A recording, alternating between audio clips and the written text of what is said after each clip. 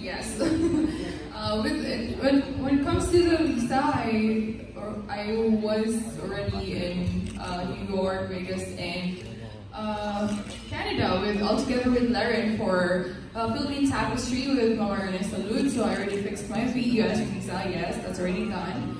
And then with my national costume, it will still be Carrie Santiago with the gown and the national costume, both of them. So it's really, the pressure is really on, most especially the time is limited within, and it's just like right around the corner. The pageant is already in December 8th.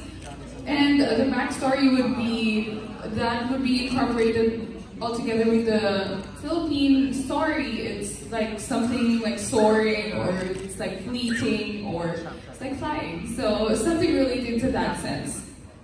Follow up. Have you read about Carrie Santiago's post about